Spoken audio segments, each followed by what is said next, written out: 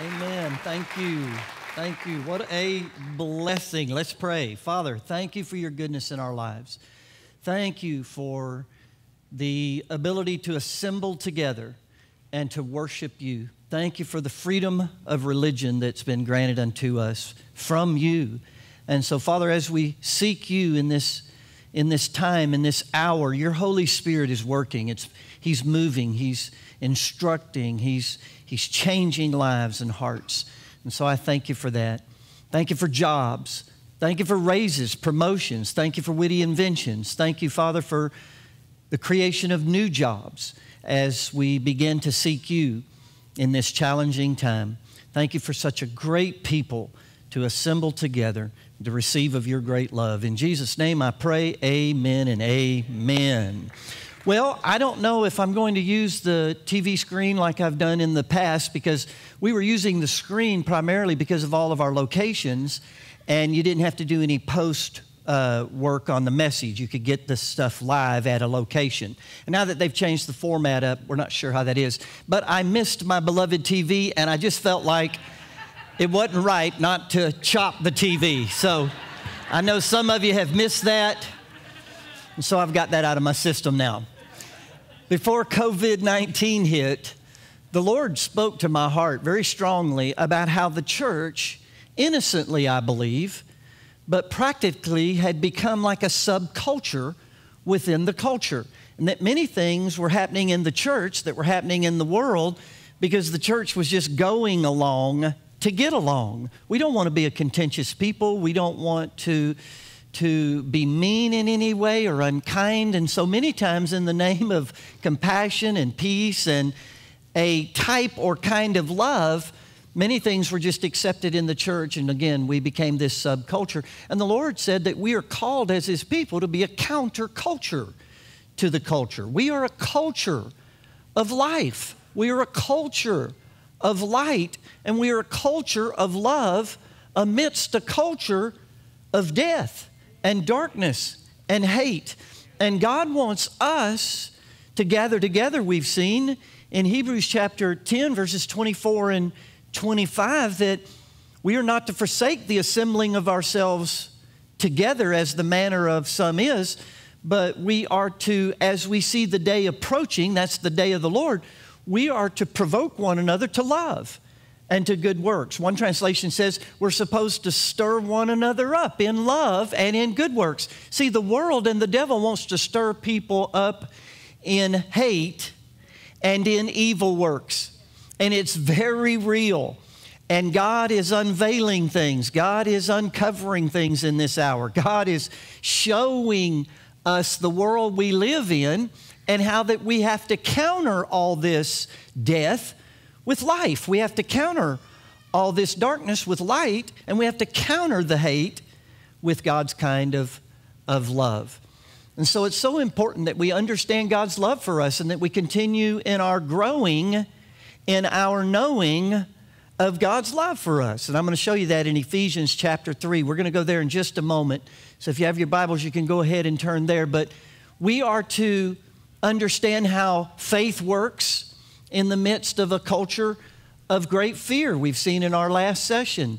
And in 1 John chapter 4, verse 18, the Bible says, there is no fear in love, but perfect love casts out fear, because fear has torment. He that feareth is not perfected in love. Man, I just pray that you're allowing the Lord to open your eyes and see what fear can do to a culture. See with your eyes. Learn from this. Young people, pay attention, because this is the beginning of the end of time as we know it. This is just the beginning of pains that are coming as we see the day approaching, and we cannot be manipulated by fear as the people of God. Amen. Satan uses fear to control the masses, and a fear of death. He uses darkness, lies, deception to lock people into this fear of death. And obviously, he uses hate that gets into the heart of man. Let me just encourage you, as a human being, the human heart was never created by God for hate. It cannot contain hate. It's a poison in your heart that'll just ruin your life. And yet, our culture without God is permeated with those things. So we've got to understand God's love, because faith works by love, and God's love casts out fear. See, when I say that, people go, well, what are you saying? We shouldn't be cautious about the coronavirus?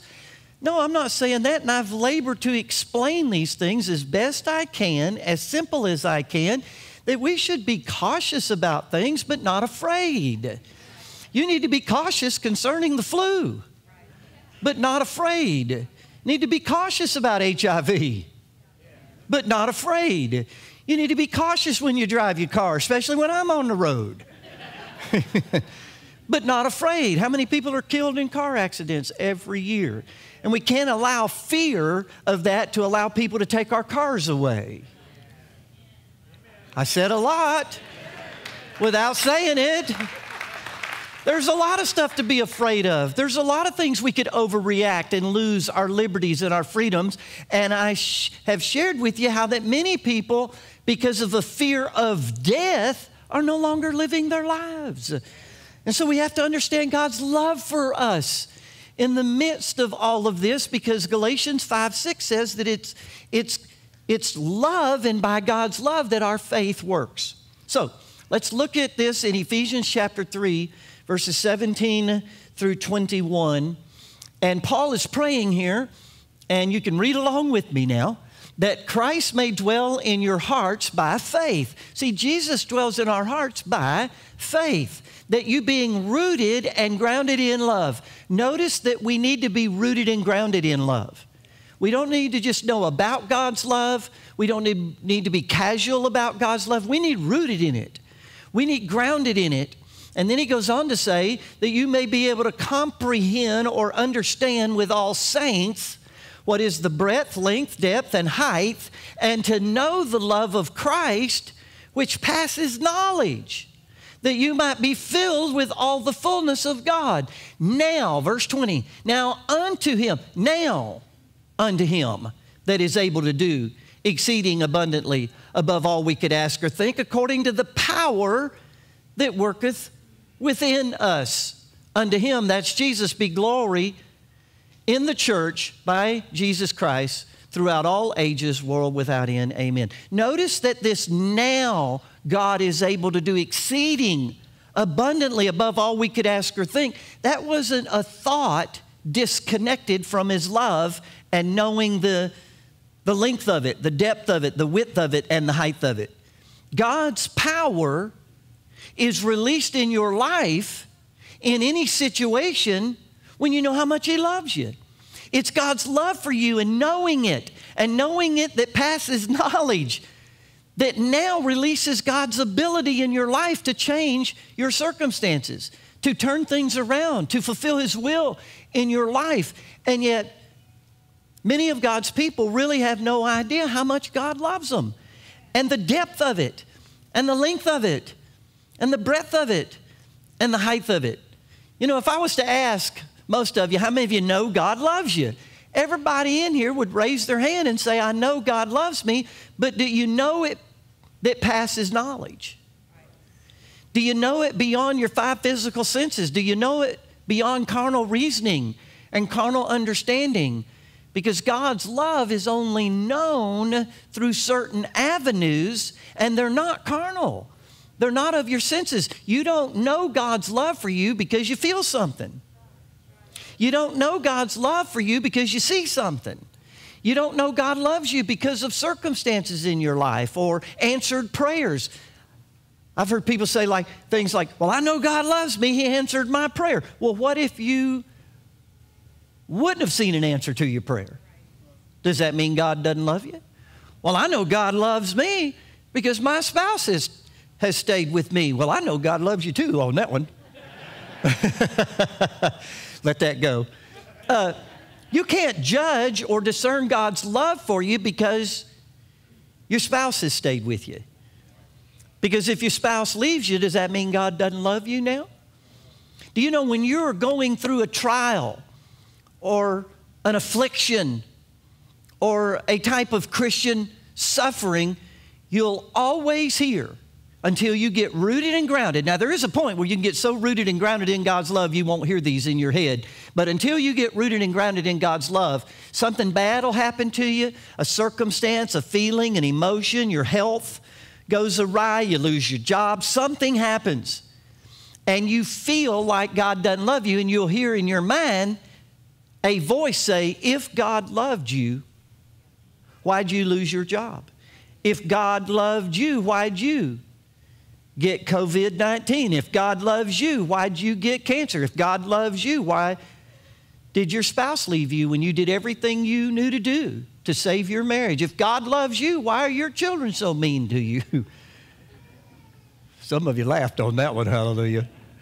Bottom line is, I don't know God's love by my circumstances. I don't know God's love by my feelings or my emotions. I don't know God's love by all these things that many people judge God's love by. God has taught me how to know His love for me, and I've endeavored my entire life to teach you how to know God's love for you. Because you have to know God's love for you before you'll be filled with His fullness. And you have to know God's love beyond knowing, beyond knowledge, that'll release His power, where He can do exceeding abundantly above all you could ask or think, according to the power that's at work in us. What is the power that's at work in us? It's faith. How's that faith work? By love. So you can never hear too much God loves you. You can never hear too much about God's love for you. You can never dig deep enough, wide enough, long enough, or high enough in regards to God's love for you. And I'm just glad that I'm still growing in my knowing of God's love for me. I pray you're still growing in your knowing of God's love for you. Amen? Amen.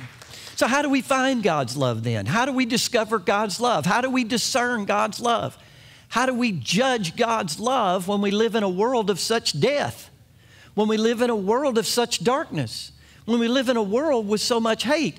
You'd be surprised, especially as I travel, how many people hit me up and say, if God is love and God's full of all this love, how come this is in the world? And how come that's in the world? And how come this happens? See, people judging God's love based on the circumstances of this life. When the Bible doesn't teach, that's how you know God's love, and that's how you discern God's love.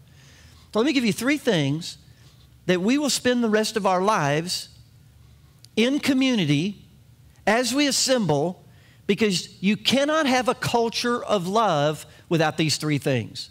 If we are going to be a church that is a culture of love that will cast out all fear, then we are going to have to be rooted and grounded in 3 ways, 3 primary ways that God reveals His love.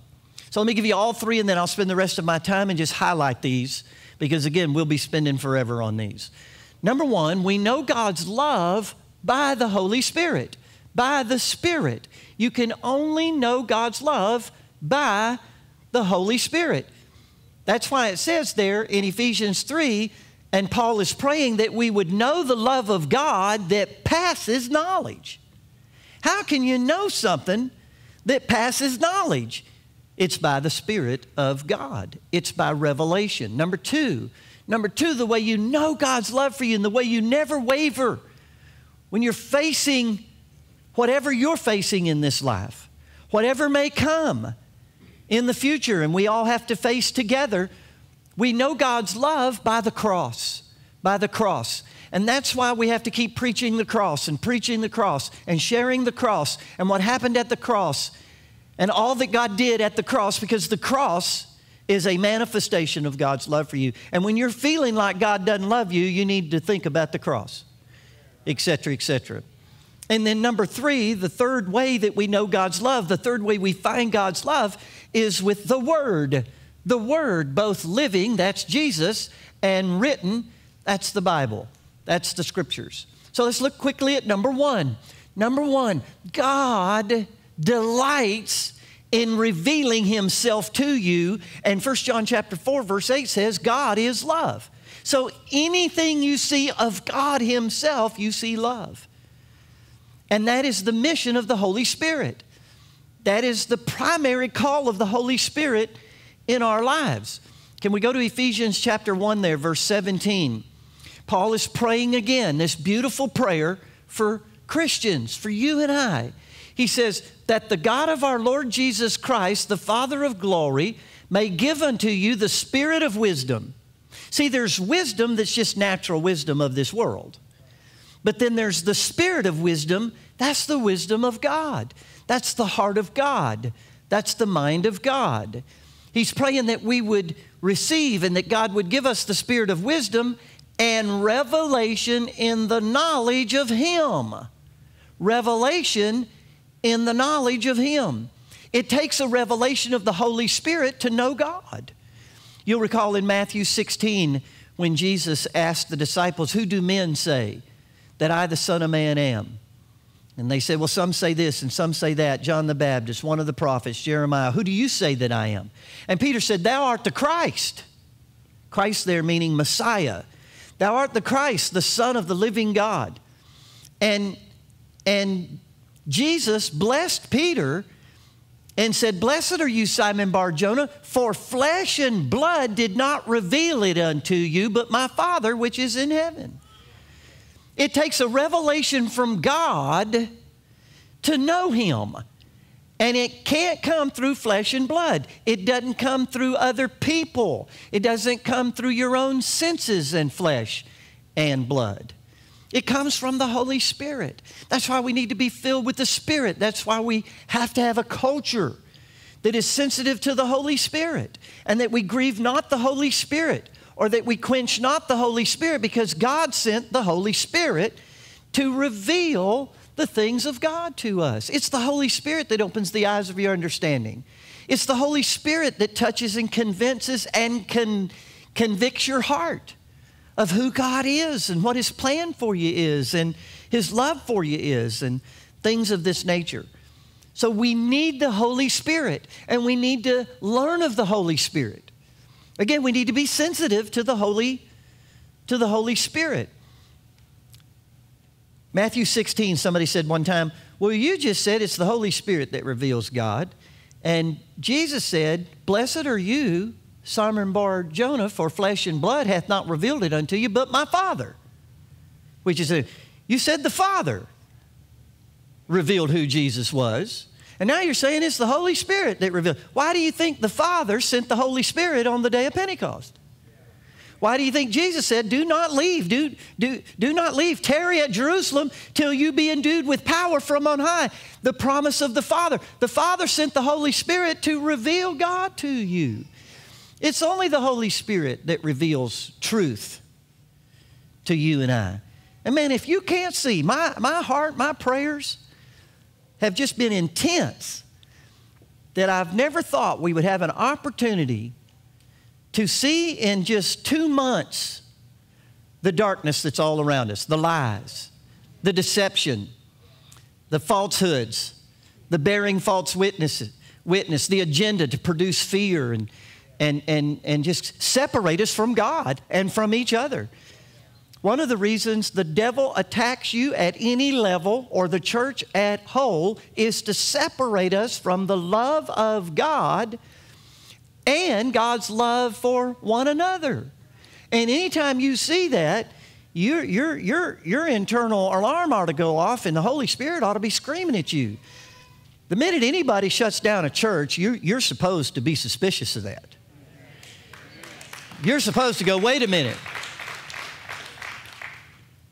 You know, I don't know. I got all excited the first of the year, and a lot of stuff has happened since then. Kind of calmed me down a little bit. But one of the things I thought, well, for the young people especially, I need to minister on socialism and communism, and it felt funny. And I remember when I said it publicly, you could just feel the nervousness of, you're going to minister on socialism? On communism? I mean, I'm coming to church.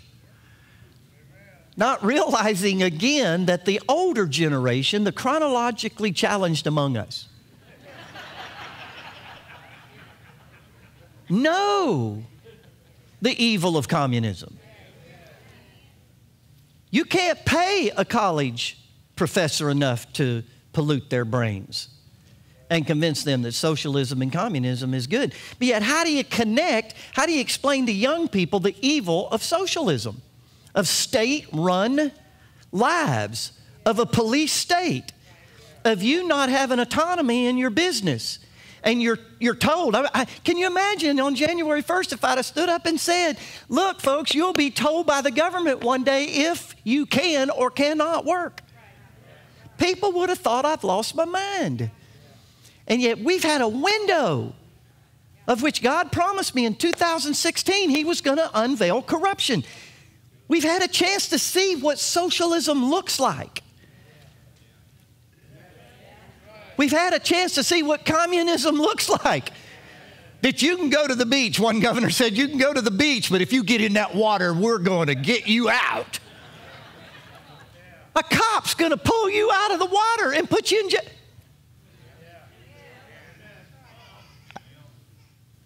I thank God for this weekend. I'm wearing a tie.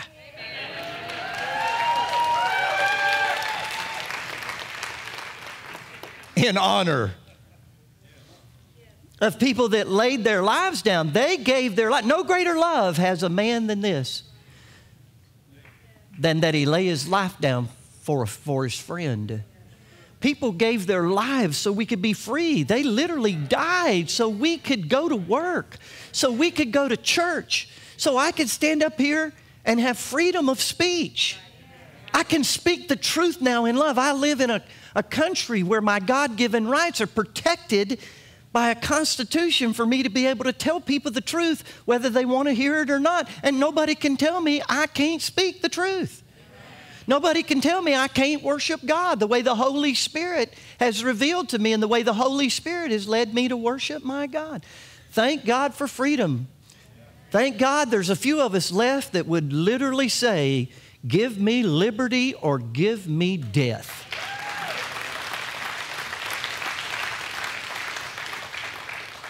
And yet people don't know how to yield to the Holy Spirit to open their eyes. Not to be critical of other people, not to be mean, but to not be duped.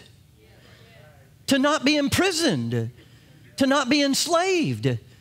To not allow the spirit of Antichrist to keep us from sharing the good news openly and freely and able to share it with the whole world. Thank God for Jesus. Yes, thank God for the Holy Spirit. But thank God again for men and women that were willing to die that we might be free. That we might be free. Man, I don't take it lightly, and the only reason I don't talk about it publicly very much is I don't want to stand up here and boo-hoo. I don't want to stand up here and cry because I don't take it lightly, and I cover it up with my smile as my eyes water up because I appreciate the Holy Spirit leading and guiding us now into all truth. John 14 and John 16, He's called the Spirit of truth because we can count on Him speaking the truth to us so we can make good decisions for our lives. All right? Number two is the cross. The cross. The way I know God's love for me isn't because I feel it always. The way I know God's love for me isn't because I never have a problem. Well, I know God loves me, I never have a problem.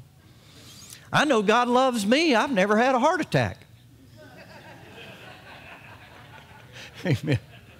Sorry, those of you that don't know me have no idea what I just said. Hallelujah. You don't know God's love for you because you don't have a problem. You don't know God's love for you because you don't go through something. You don't know God's love for you because you've never been through any suffering. I know God loves me. I've never suffered. No, I know God loves me because of the cross. Because of the cross. Now, I'm going to look at some of these because this is huge to me. I've got an entire series I did on the cross, and of course, all my identification teachings are preaching the cross. And that's God's love for you is Him identifying with your humanity and weakness so you can identify now with His deity and strength by His amazing grace. Everybody knows, I believe, John 3:16, for God so loved, He didn't just love, for God so loved the world He gave His only begotten Son, that whosoever believeth in Him should not perish, but have everlasting life. That's a reference to the cross. It wasn't God's love that just gave us Jesus. Hey, I love you, there's my son. It wasn't that He gave Jesus. No, He gave Jesus to us, up for us on a cross to redeem us all back to him. That's how much God loves you, is that he gave Jesus for you. He gave the very life of Jesus, and that's what the cross is to remind you of every time we talk about it, speak of it, etc., etc. Look at 1 John 3:16. Hereby, I love that, even in the King James Bible. Hereby perceive we the love of God. Think about that for a minute. Hereby, or here's how we perceive God's love for you. Pastor, how do I perceive God loves me? It seems like nothing is working out good for me. If God loves me again, why is my life such a wreck? Amen. Hereby, here's how we perceive God's love, because he laid down his life for us, and we ought to lay down our lives for the brethren. You know God's love for you by the cross, not by your circumstances. Look at 1 John chapter 4, verses 9 and 10 here. And this is beautiful. I want you to see this. I actually asked for the TV back because I wanted to really hone in on these. And it helps me. I don't know if it helps you, but one more week won't hurt us. In this was manifested the love of God. Think about that for a minute. In this was manifested. In what was manifested the love of God? In this was manifested the love of God toward us, because that God sent his only begotten Son into the world that we might live through him. Are you born again? Then God loves you.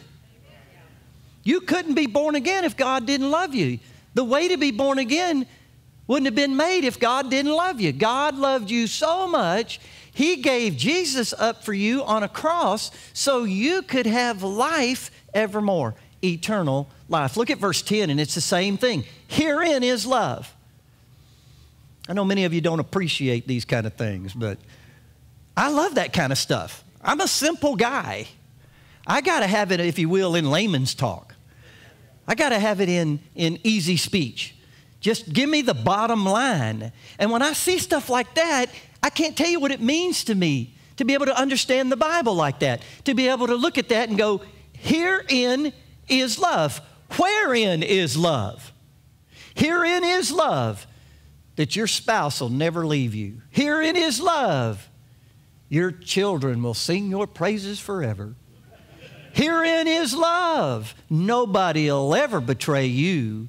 Herein is love. You're the cat's meow at work, and you won't be downsized. Y'all aren't getting what I'm saying. Because as soon as any of that kind of stuff doesn't happen, people waver whether God loves them or not. And that is the enemy trying to separate you from the love of God, to hinder your faith, to produce fear, so you will do a piece of stupid. I haven't said that in a while, and it didn't even fly. I don't want to do a piece of stupid. And when you get in fear, you do dumb things. So you better learn to live in faith. How do you do that? Abiding in God's love, and his love abiding in you. Herein is love. Not that we loved God. That means it's unconditional. It means we didn't earn it. It means we didn't deserve it. Anybody happy besides me? Herein is love. Not that we loved God, but that he loved us. Look at this. How did he love us? And sent his Son to be the propitiation for our sins. The cross. So the Holy Spirit is number one. And listen to this. Romans chapter 5, verse 5 says, the love of God is shed abroad in our hearts by the Holy Spirit. It's not shed abroad in our hearts by our feelings.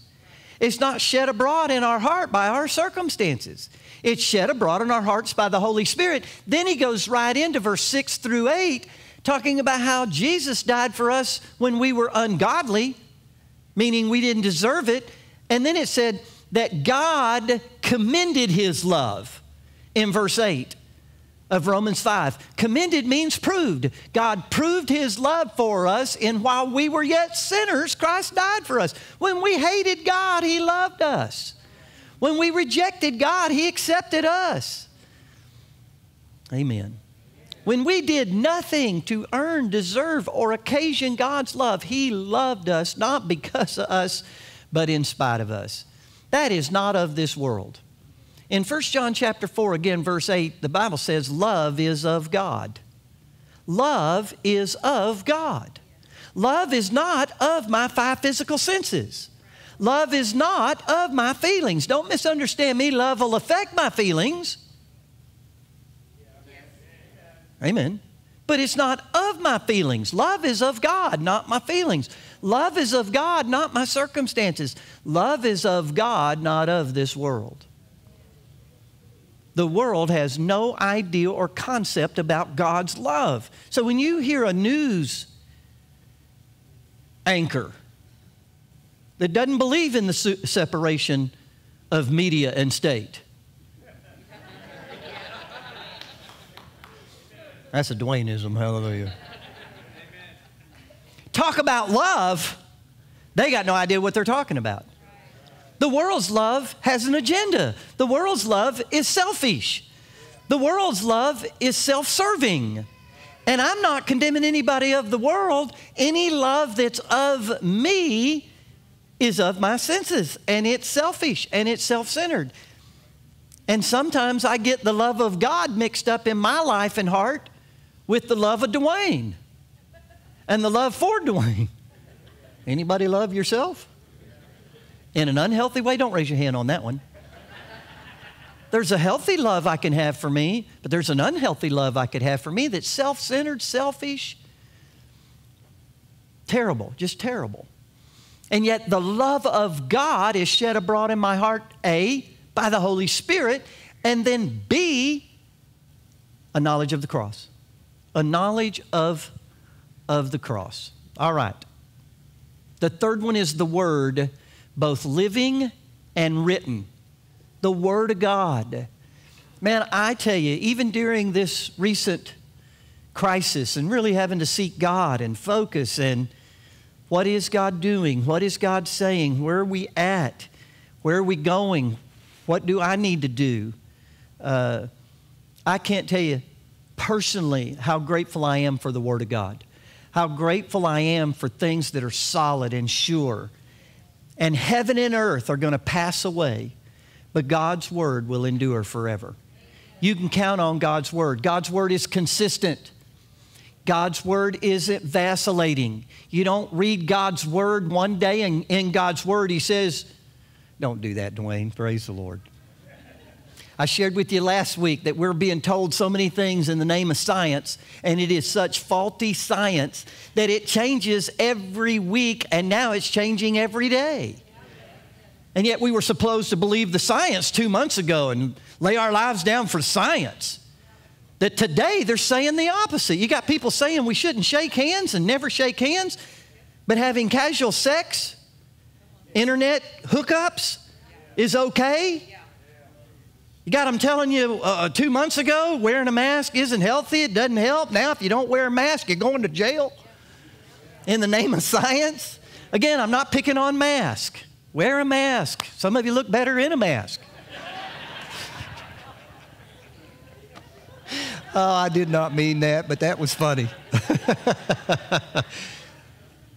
People are all touchy about all this stuff. I get it, so I'm trying to be sensitive, but I'm trying to share with you that we don't have anything to be worried about. We don't have anything to fear because the love of God has been shed abroad in our hearts and our faith is working. Jesus died on the cross for my sins. He died on the cross for my health, and He died on the cross for my eternity. I'm secure. And He wrote me a book, and He sent His Son that was the book with flesh on it so I would know what love looks like. And some of you younger people are going to snicker at me, but that's all right. I'm not going to look at you.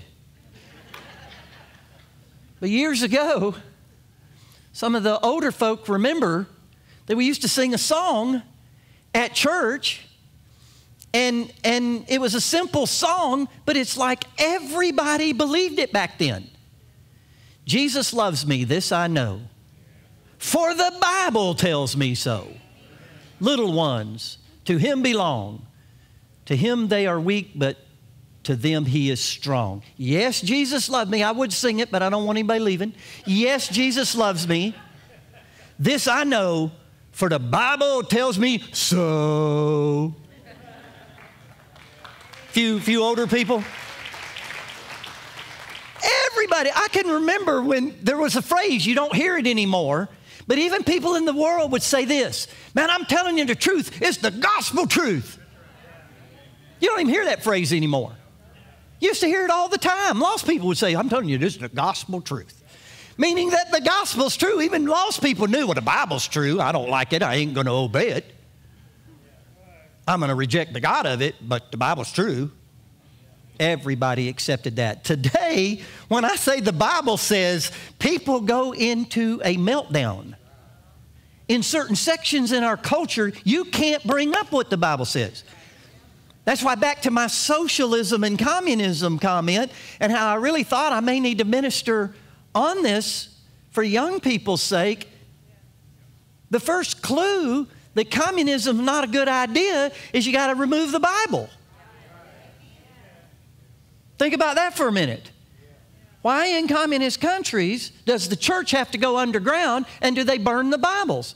Because if people read the Bible, they're going to know the truth, and the truth is going to make them free. So you got to burn the Bible. You got to shut churches down. Amen. This is all by design. It's demonic design. And there's a reason for it. The cool thing is, these things come to me, and I don't want to ever falsify anything, but sometimes I get my facts mixed up. But maybe Sue could help me out because I've been with her the most, so might have come from her. But wait a minute now, everybody, be cool. More Bibles were sold in the last 2 months than in the last 2 years. Something like that. Yeah. Some people are waking up and going, wait a minute, maybe we better read the Bible. Maybe God has something to say about life. Maybe God has something to say about work. Maybe God has something to say about our children and how to raise our children. Maybe God has something to say about our gender. Maybe God has something to say about, boy, I'm about to get in trouble and I'm being nice. But maybe God has something to say about a marriage. Maybe God has something to say about social distancing. Yeah. Your daughters that are dating, you enforce social distancing. And the science is out on this deal. I guarantee you, it's healthy to practice social distancing till you get married. Isn't that a neat idea? I wonder where that idea came from. Came from the Bible. Came from the Word of God. Jesus came to show us the Word of God. He came to live it. One of my favorite sayings God ever gave me was that Jesus is the Bible with eyeballs. Jesus is the Bible with hands. Jesus is the Bible, the Word. John chapter 1, verse 14, and the Word was made flesh and dwelt among us, and we beheld, we saw God's glory, the glory of the only begotten Son of God. Hebrews chapter 1, verse 3 says, Jesus is the brightness of God's glory and the express image of His person. Colossians chapter 1, verse 15 says, Jesus is the visible member of the invisible God. God, the Father, hasn't been seen. No one's seen the Father but the Son. And the Son came to show us the Father. He came so that we could see what God looks like. And we're still mixed up. Amen. And we're mixed up in all these kind of extremes. Man, I don't want to be critical in this. I don't want to be misunderstood in this. I wouldn't call their name for anything, and I'm not being critical of them. I'm just making an observation. But I was watching this Christian TV show, and these nice women, beautiful women, godly women, everything was great, and I thought it was awesome, so please don't misunderstand me. But they got to talking about Jesus, and they got to talking about raising their kids, and how that Jesus was so kind and loving, and they were implying that you should never discipline your kids. And they used the example of Jesus with the woman caught in adultery and how He didn't shame her. He didn't condemn her. Now, I've taught that. He didn't shame her publicly. He didn't condemn her. But he didn't condone that kind of action. And in other settings where Jesus dealt with sin, he told people to go and sin no more, lest the worst thing come upon you. You have to teach your children consequences still, and that's love. You have to teach them boundaries, and that's love. You have to teach them right from wrong. That's love. And these ladies were implying, again, we don't discipline our children. We're just sweet and nice to them and kind to them. And we just love on them. And I'm thinking, I love on them all right. Give them to me and I'll get the devil out of them. Hallelujah. I just beat the devil right out of them. Hallelujah. I better let that go. It takes too much explanation. But the bottom line is, Jesus was not this passive, meek, quiet, non-responsive man to what was going on around him. And that was love. It was love that rebuked the Pharisees. It was love that made a whip and ran the money changers out, beating people with a whip. Now, don't misunderstand me. There's no whip around here, and I'm not going to. We use a cattle prod. We use a electric. We just shock the devil out of you, hallelujah, as we deal with things. And I know all this stuff, even what I'm saying now, you got to be so careful because people don't know how to listen. They don't know how to process, so they think you're saying something you're not saying. Jesus was very kind. Jesus was very, very polite at large in the sense of his personhood. But he dealt with sin, and that was called love. He rebuked the Pharisees with some words that are difficult to say publicly to this day, and that was love. One of the things we know about love is he didn't make anybody sick. If you catch any virus, God didn't do it. God didn't put it on you. Jesus healed all that were oppressed of the devil, for God was with him. So he showed us love heals. It doesn't make sick. Jesus didn't tell people don't go to work. He didn't shut people's businesses down in the name of some compassion or in the name of some kind of love. There are people on TV saying, if we shut the whole country down and it saves one life, it would be worth it. And they think that sounds noble and godly. And while every life is precious and we should defend and stand for every life, nobody believes that. If we take all of your cars away, wouldn't that save just one life? Some of this thinking is demonic. It's the world. It is literally the spirit of Antichrist. And we need to know, what does the Word say? What would Jesus do? Really, what would he do? I guarantee you I know what he would do. Again, I don't want to pick on the mask. Why does this keep coming to me? Because I've been watching too much Gunsmoke. That's what the problem is. Just every episode, everybody's got a mask. All the bad people are wearing masks. I'm not saying you're a bad person if you're wearing a mask. I'm saying it's on my head. But I mean, can you picture a picture of Jesus with a mask on, praying for the sick? You can't even fathom that. And again, I'm probably going to I got to get on a plane this week, and I think it's going to be mandatory that I wear a mask, and I'm just dreading it.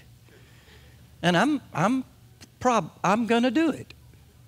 And I'm going to wear the mask that Danny bought me. It's a Dallas Cowboy mask, and I guarantee you with a Dallas Cowboy mask, you won't catch a thing. You'll drop everything thrown your way. If it even comes in your area of the field, you'll drop it. So I know I'm safe. So I'm having to comply in areas. I'm simply trying to say God's Word has revealed His love for us, and we need to trust God. We need to believe God, even when we're taking cautions. I actually understand the plain thing and that air circulating, and I'm okay with complying in that sense out of love for everybody else on the plane and not being contentious about it. So I know my heart in this. I'm trying to use some practical things that we're going through to make some points on, do we really know, though, what the Word of God says about God's love for us, even in the midst of a pandemic like this, even in the midst of things that are being said that is a part of a culture of death, things being said that is a part of a culture of darkness, things being said that's a part of a culture of hate, versus a real culture of love. A real culture of love is, I guarantee you, I'm going to be praying for you and for your families and have been. That's a culture of love. We've got to pray for the elderly among us because they are the most they receive this more than others. Did you know 98% of everybody that's caught this virus recovers? 98%. And most that don't are those with pre-existing conditions or in a nursing home. There are things being unveiled and uncovered about nursing homes now that just break your heart. But as a culture of love, I can't tell you how good I felt when I began to see the reports about all the abuses in these nursing homes and people being put out to die. Because see, we live in a culture that doesn't value life in the womb and life near the tomb. I want that to sink in. We live in a culture that does not value life in the womb or life close to the tomb. And yet as a church, what do I mean? We're a counterculture of love. We fed over 400 meals to those in the nursing home here in Durant. Am I correct? I want to get the figures correct. 400 meals. That's a culture of love. Instead of putting the elderly out to die, instead of not caring about them and then abusing their numbers for a selfish gain, we went into the nursing home and fed them. That's love. That's a culture of love. That doesn't have an agenda attached to it. That doesn't have any selfishness attached to it. That's just one example of many of what it means to be a culture of love. We cannot be a culture of love if we don't know God's love for us. We can't know it without the Spirit, the cross, and the Word. So every time you come together, if we stir you up to love and to good works, how would we do it? How do we stir one another up to love and to good works? We preach the Holy Spirit. We honor the Holy Spirit. We follow the Holy Spirit. We yield to the Holy Spirit. We preach with passion and conviction the power of the cross, and we share the Word of God with all our hearts. Amen? Amen. A culture of love is saturated with those three elements. Man, I just pray this has helped encourage you and strengthen you as you go back out into a world that is a culture of death, that is a culture of darkness, that is a culture of hate, and you and I not return like for like. We are not to be a counterculture of death, countering death with more death. A counterculture of darkness. We lie in order to counter all the lying. That happens a lot in politics. That's not who we are. It's not that we don't and are not involved at all in politics, but we're not about politics, we're about the kingdom of God. So lying to counter a lie is terrible. And we don't return hate upon hate. A culture of love, when we're hated, we pray for our enemies. We pray for those that mock us and despitefully use us, persecute us falsely, all those kind of things. We pray for these people. That's a counterculture of love. Amen. Did anybody get anything today? Amen. Praise God. Man, I love you. And when I say I love you, I hope you know what that means even deeper after today. I want to pray for you. Father, I just thank you if there's anyone here that doesn't know Jesus, that hasn't received your love so that they can have faith, and that faith begins with knowing Jesus died for them on the cross, that they would make a commitment to Jesus today. If you're here today and you've not made a commitment to Jesus, you've not given Him your life, you've not confessed Him as your Lord, He loves you. Will you love Him back? He came to save you from all your sins. Will you receive it today? Just accept it with childlike faith. If you want to believe in your heart that God raised Jesus from the dead, and you're willing today to confess Him as Lord, I want to pray for you right where you are. I want to lead you in a simple prayer of faith in receiving Jesus into your heart. I'm going to ask you to do one simple thing. Just raise your hand. Make sure I see your hand, because I want to know who I'm praying for. I don't want to just pray in vain or generically. I want to know I'm praying for somebody that said, I want to make Jesus Lord of my life today. Would you just raise your hand so I can pray for you? And then make sure I see it. Thank you, sir. You can put it down over here. Anybody else? Thank you. You can put your hand down here. God bless you. Hallelujah. Anybody else? Anybody else? Hallelujah. Up in the balcony, I see your hands. God bless you. You can put them down. Thank you, Jesus. This is a big day. This is huge for people. This is eternity, folks. This is one of the reasons we're not to forsake assembling. People need to hear the gospel. They need to hear the good news, because faith will always come when they hear it. Father, I thank you for these hands. I thank you for these hearts. You've seen them. You are here with us today. We do not assemble without you in the midst of us. You are with us today. And today, as we make this confession of faith, as people acknowledge faith in you, thank you for a new creation. Thank you for a changed heart, a changed destiny, a changed life. Those of you that raised your hand, again, I prayed for you that if you believe in your heart, the Bible says if you believe in your heart God raised Jesus from the dead, and you confess Him with your mouth as Lord, you will be saved. We're going to pray a simple prayer with you. And again, if you mean it with all your heart, I promise you God will change your heart in Jesus' name. Let's all pray together with those that raised their hands. Heavenly Father, I come to you today. I confess that I'm not right, but I want to be right. I want to make things right. I can't do enough to save myself. I can't quit enough to save myself. I need help, and I believe Jesus Christ is that help. He is the Son of God. He came to this world, lived a perfect life. He went to the cross to bear my sins. He bore my death and my punishment for all my sins. On the third day, He was raised again.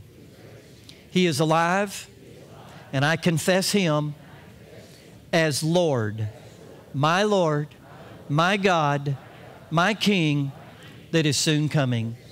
Thank you now for forgiving me, cleansing me, washing me of all my sin, and changing my heart.